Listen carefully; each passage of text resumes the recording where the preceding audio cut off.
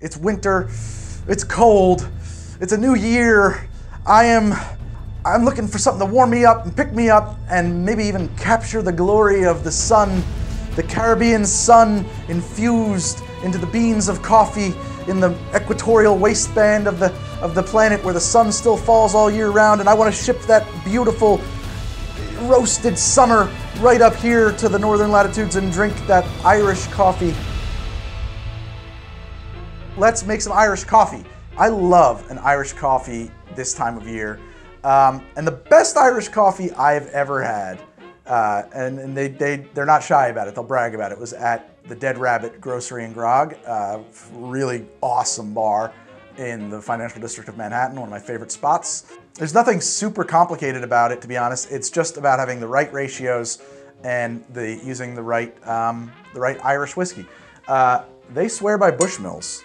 Now, I've looked into this a little bit, and their official recipe may have changed once or twice.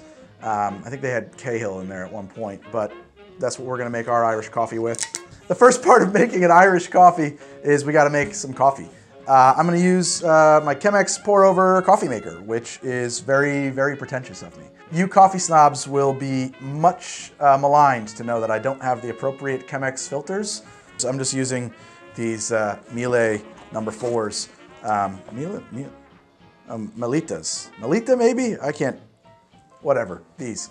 I ran out of the Chemex filters, so I apologize to the extreme coffee aficionados of you. Actually, the first thing I'm gonna do is I'm gonna start boiling my water. You know, the thing is you don't really want to boil water when you make coffee, and I'm not gonna dive too much into coffee stuff, but if the water is too hot, it releases the wrong flavors from the beans, and it makes your coffee taste burned. A lot of times people think that, oh, the coffee was over roasted or something. Actually, the water was probably just too hot. So I'm going for 92 degrees Celsius, which it could probably be a little hotter. That's real safe territory without knowing exactly the maximum brew temperature of this particular grind. So 92. And this is, by the way, organic, fair trade, Mexican Chiapas medium roast coffee from my local coffee roasters. Talking about like the right way to make coffee. First off, I probably should have washed the filter. I should have rinsed the filter in hot water. And I should definitely be using a scale. There's no question I should be using a scale for get my dosage right. But we're gonna adulterate the hell out of this coffee with sugar and whiskey. So it being pretty good coffee gets us real good far down the road. Pretty good coffee, pretty good coffee. Perfect coffee, it won't be perfect coffee. I wish to hell that I had the patience and the time to make perfect coffee every time I made coffee. But the truth is that I just, try as I might, I can't make it part of my daily routine. I don't know, maybe when I'm living that life of leisure. And I'm ready to brew my coffee.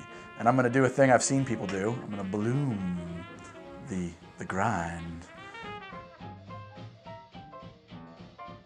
All right, so I'm just gonna work my water over. And I'm seeing all kinds of frothy, living expansion and crema happening here, and it looks wonderful.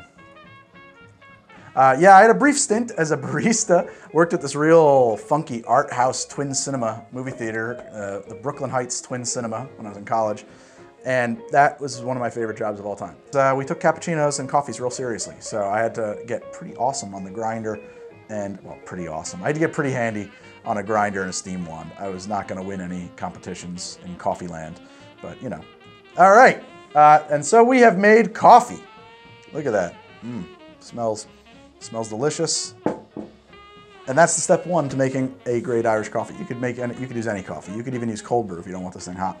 But otherwise we build it in the glass, and I'm gonna use the standard hot beverage glass here. There's probably a name for that, an Irish coffee mug or a toddy mug or whatever, but that's what it is.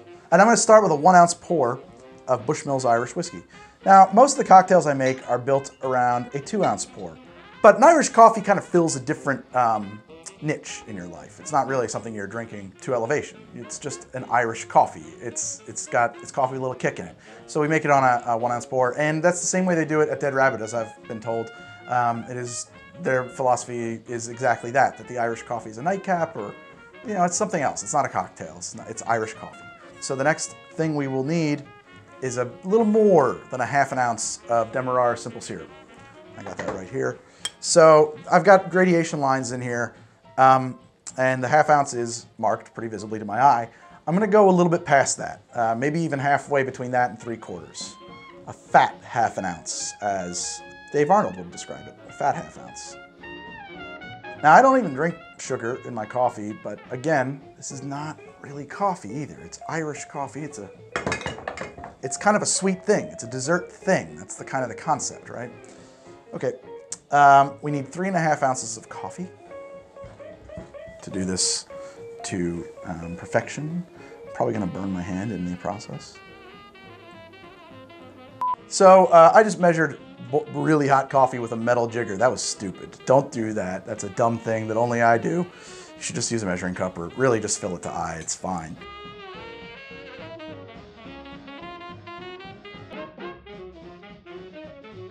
We're gonna give that a quick stir with one of my stirring rods, just to make sure everything is incorporated, but the heat should have already done that for us. And so they topped theirs with homemade whipped cream. I had some options. I had to think about this. One, wanted to buy an icy whipper for the show, an ISI whipper. I really did. They're like $110, and then you gotta buy the cartridges, and I'm making one drink with the thing, and I'm not doing rapid infusions, which I know they're useful for, but you know. It's a lot of money for one thing here. Then I can make homemade whipped cream and just put it on with a spoon, but it's not gonna look very pretty, and I don't have a piping bag. So I decided at the last minute, you know, we'll just buy some canned whipped cream. But then, and this is the worst part, I went to the local Whole Foods, and you know this, that place stinks. They don't even have good Ready Whip. I had to get their imitation Ready Whip, their real dairy whipped cream, whatever.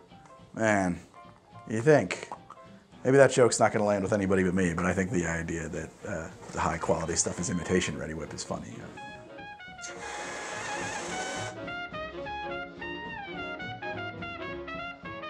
There we go. That was a little heavy duty, huh? And honestly, that is kind of how they serve it. They serve it with a lot of whipped cream up top. I think a little grated nutmeg is gonna really add something to this drink. And so there it is, the Irish coffee, as they make it at the Dead Rabbit Grocery in Grog. When they made it, it was the best Irish coffee I've ever had. Let me try it. How will I do this? Oh my God, that's so freaking good. Holy shit. Okay, yeah, that's perfect Irish coffee. It doesn't get better than that. The Bushmills and the Demerara and the coffee really are awesome together. It is sweet and coffee, like a coffee liqueur, but not too sweet. Like it has the right amount of sugar, but with that Bushmills in there, it has this kind of